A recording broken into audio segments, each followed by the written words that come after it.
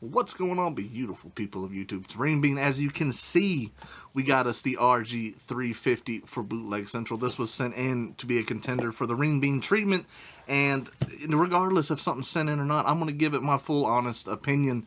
And as you can see, it's already up and running. And normally with these types of with these types of videos, I unbox it and show you my impressions then and there. I couldn't do that with this one, and we're going to get into that. So sit back and relax. This is the RG350. Let's see what it's about.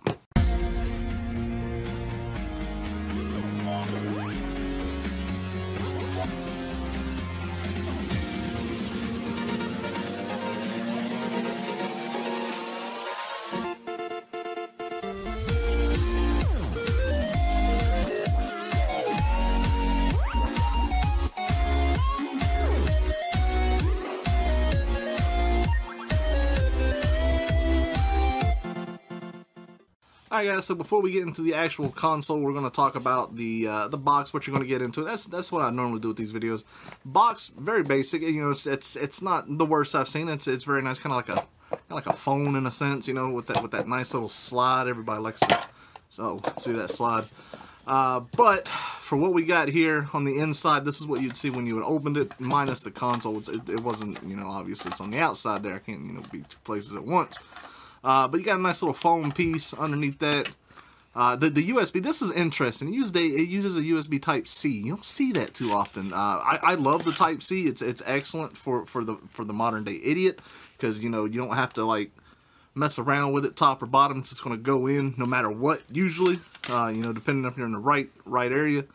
And then you got the manual. You got the basic RG350 manual. I don't know what it is about these consoles, you know, they're demanding a decent price. This one, I believe, is listed or selling for 70, 80 bucks, around that.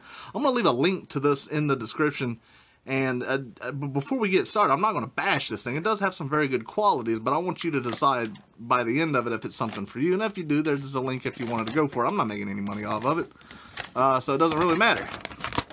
But these are the instructions, and as you can see, you are limited. Very limited to what this thing actually does for you. The instructions were the most difficult part for me, because I did have issues. I did run into them, and of course this provided me with nothing. I don't know the best way to describe this. I want people to understand something. I am not the most knowledgeable when it comes to emulation and ROMs. Of course, I've used some for streams and whatnot. It's very basic stuff, but when it comes to you know, updating drivers, things like that, and making this thing actually work right, I had difficulty. I had to send, and big shout out to my buddy Steve. He actually helped me with this. This video would have came out a long time ago, and you would have seen it, you know, unboxed then and there. But I actually had to send this off to him. It did not want to connect to my computer, and actually come to find out, I believe it was my USB port on the computer, because I actually plugged it into the back. So I don't know why. I don't know computers.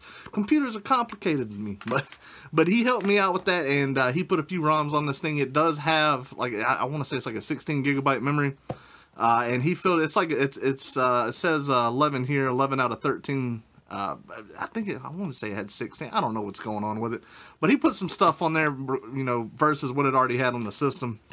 Nothing else in the box. The menu, or the menu, my God. The instructions, I mean, I don't know. The instructions aren't the greatest, but they never are with these things. And that's okay, because we've had some very bad systems with great, you know, instructions, and then you've had some very you know, good systems with the worst instructions. So that's the box. But let's get down to what you really want to see, minus these chicken cutlets called fingers here. Ignore those. So this is the system itself. This is my overall impression of the unit. Actually, let me turn off some of these lights. Let's get a better look at this thing. Alright, this will help just with the overall video. The system, very sleek. I actually like this. Got very nice weight to it. The joysticks feel unbelievable. Listen to this. They got clicks. I don't know why. Maybe you want to map something, you know, for a retro game. I'm going to get more into that later, but they do got clicks in there.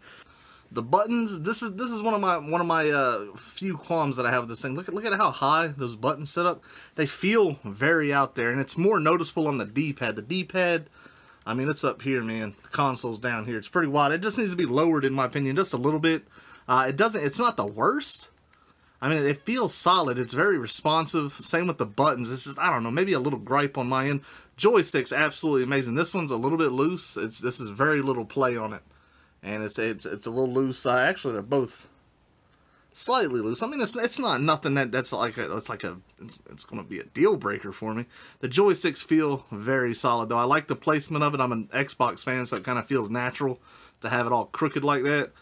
And then you have your top triggers right here. You have, it's kind of like set up like a 3DS in a sense, for your buttons up here. And I don't know, it's sleek, it's nice, and I'm digging it. But there's some issues with it, and that's what we're going to get into. So one of the first issues that I want to talk about is this one that I've heard, and the reason I got to say that is because I'm not the one who put these ROMs on there. My buddy Steve was a computer whiz. He knows his stuff. He said he did have difficulty with certain ROMs not wanting to go where they, or finding where they needed to go, which was the issue in getting certain things to run, certain arcade games, things like that. So unless you really know your way around ROMs, emulators, that sort of thing, it may not be the best thing for you. But then again, I'm completely ROM illiterate, so I don't know anything about it. You know, I can you know, get a ROM, put a ROM, play it on a PC. I can, now that I know what I'm doing, transfer them to this. But it's not the most user friendly. At least with the BitBoy, when I did do the BitBoy was very, I don't know, it just seemed, you know, plug and go. You were done and set up and ready to do it. It did come pre-installed with a lot of ROMs, so you didn't really have to add anything. But it wasn't that hard to add them to that unit itself. But this one, not too much different, at least. So looking at the first screen for someone like me means absolutely nothing. I don't know what to do with any of this. I am a retro gamer. I'm not a PC person. I don't know. I know what a clock means, but anything else here, Explorer, I know you're going to be looking at. I don't know what anything else is. I know people are going to be like, how is this even a review? Because it's me. This is Bootleg Central. I'm a very simplistic man. But we go over here to the next screen, emulators. Now we're getting to something at least that I know what I'm talking about. I recognize a lot of these symbols. I know what this stuff is. That's a damn Game Boy.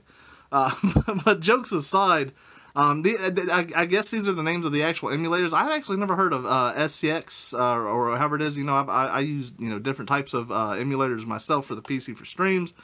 But some of these I've never heard of. Some of them I do recognize. I don't know. Maybe it'd be nice if I could change the names of them at least. You know, I haven't found that in the settings. The settings is very bare in this. Like, I mean, even setting the tone of your theme. That's what I'm trying to talk about. At least with the Pocket Go, that they actually had some pretty wild themes that you can put on there. At least for this one, if I can show you here, if I can, yeah, we go down to skin. I'm really just changing, like, I don't know, just like colors of the tones. I don't know. It seems kind of basic for the price. The BitBoy was a bit cheaper. This, not so much. So coming here, we'll start up with here the you know, Little Samson. I'll never own this game. If I do, I'm gonna sell the hell out of it and get me something that I want. The sound, except for that opening of Little Samson, is fantastic. I don't know why that sounds like that. You know, for a lot of people who don't know, Little Samson, extremely stupid, expensive game. And if you ever own it, this is the way to do it on an emulator. Like I said, you know, as a game collector, I would love to have it if I just happen to, you know, not have to work for a living. But at the same time, I would take Little Samson and I'd sell it, get like 5 or 6 crazy turbo games that I really want. All right, let's turn this down. We don't need this too loud. The sound is nice on this. I'll give it that. You got 2 speakers here on both sides. All right, whoa. So let's get into this. I'll show you how this looks. All right, so the first thing you're going to notice is that's the wrong aspect ratio. It's not 4:3. It doesn't look 4:3 to me at all.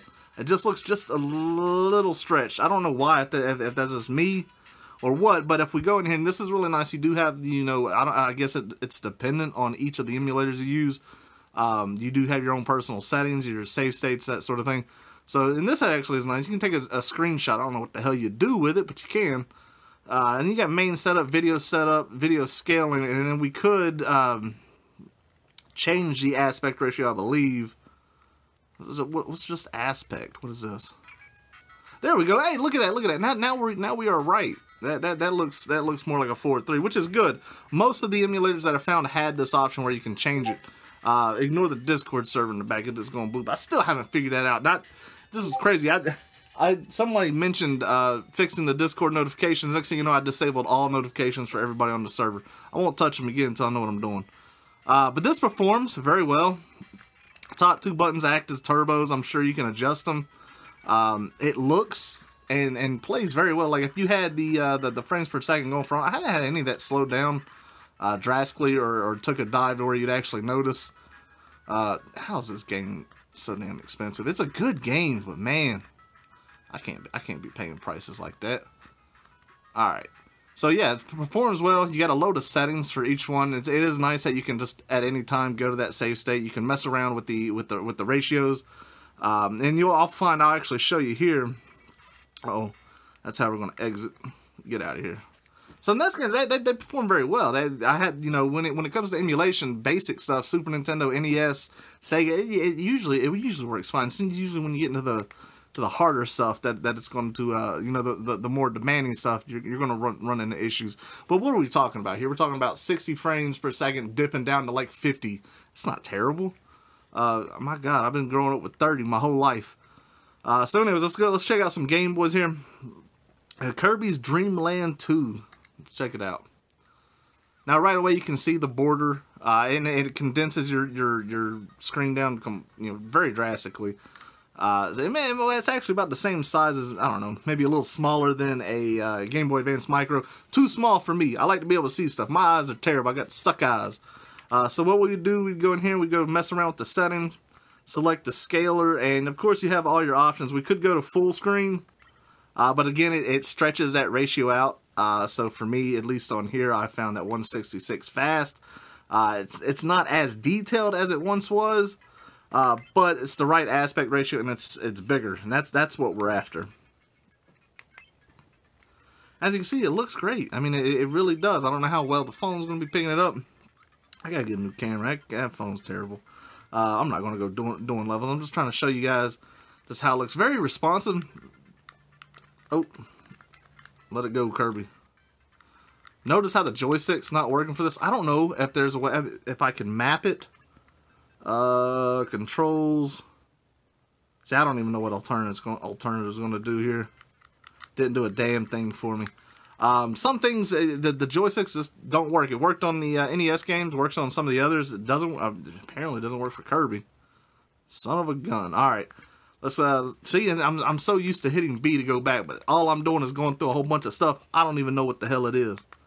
Alright, let's go into some more complicated stuff here. Let's check out, alright, so here we go. Super Mario World. The joystick, yeah, we got joystick functionality on this, just not on the Game Boy. When it comes to a game like this, it's not meant to be played with a joystick. It's all about that D-pad action. And it's so weird to try to play a game and look like I'm looking at the phone to actually play this thing. I'm probably looking like an idiot. But man, it does look and play very well. It looks beautiful. I mean, it's not bad at all. I don't know. Maybe I'm crazy about the whole aspect ratio. Maybe this is 4:3 like perfectly, and I'm just an idiot, which is very plausible. I mean, that's going to happen quite often. But this is looking good. I'll tell you one issue that I'm finding with the Super Nintendo emulator is I don't have any way to control this. I mean, I can't mess with the settings at all. And like I said, maybe it's for the actual emulator itself that you put on here. Maybe you can put a different emulator that has those settings. For Super Nintendo, for the one that it comes with, it does not. So something that I did want to show off on here was the PlayStation. This actually plays PlayStation 1 games. And he put 2 on here. As you can see, we got Castlevania Symphony of the Night, Crash Bandicoot. I want to show you Crash Bandicoot first. This thing boasts that it can play all of them, you know, perfectly, and it's not necessarily the case. But this plays it. So listen to that. Tell me if that's not amazing. The power of a PlayStation in your hands. So think whenever the PlayStation 1 came out, if you could go back and look at your Dorito covered face and say, listen, this is going to happen in the future, I wouldn't have believed it. And I would have went and grabbed another Surge and ignored you. But this is possible. I'm turning you down. I don't know why it like keeps resetting the sound for everything that I start up. Naughty Dog. Let's get this started. I want to show you how well this performs.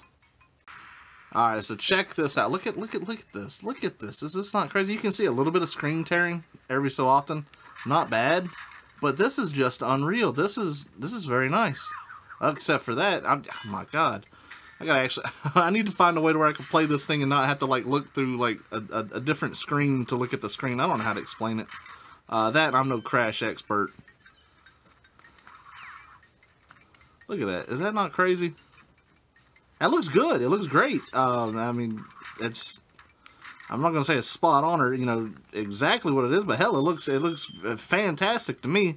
Let's try Symphony of the Night out. Alright guys, so here we go. We get the start of Castlevania Symphony of the Night.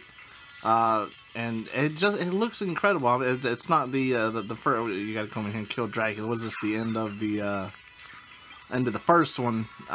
You know, with Richter Belmont here.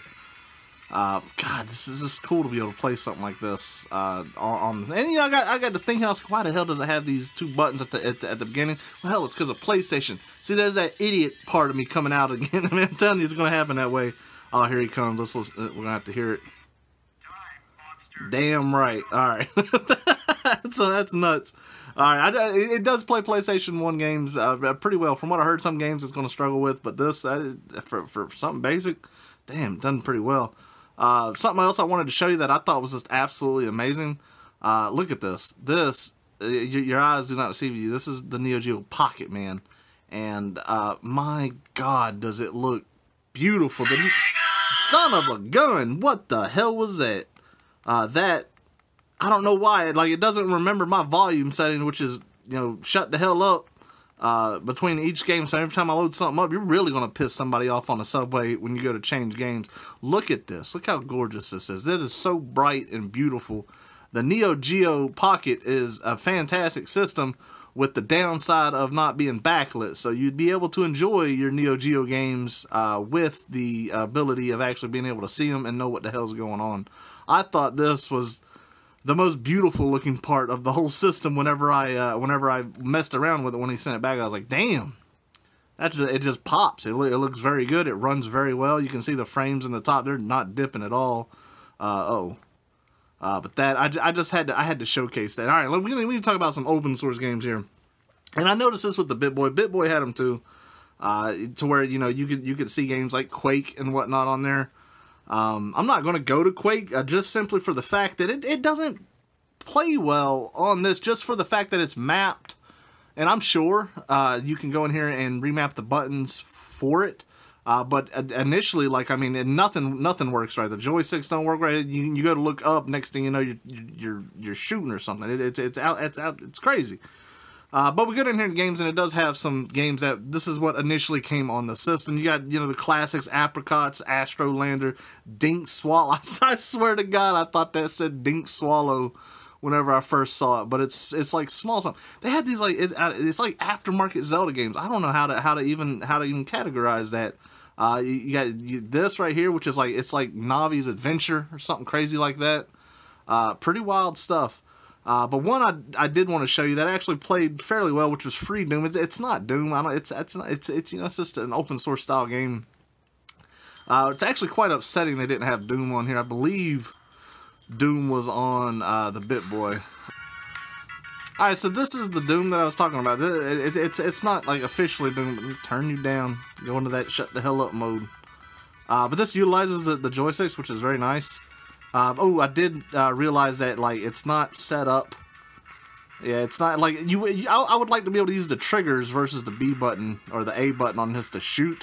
Just because if I'm using the joysticks to turn, I have to stop.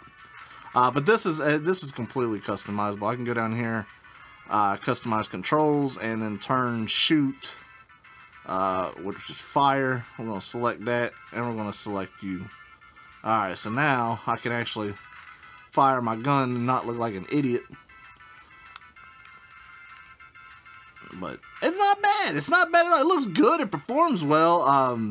Like I said, the issue that I had with Quake is, like, I couldn't figure out how to customize the controls. I don't know if I was doing something wrong, but if I can play a game like this, I can see it playing something maybe like Half-Life. Possibly that would be good. I don't know if it can handle Half-Life. Somebody's gonna be like, "You're an idiot.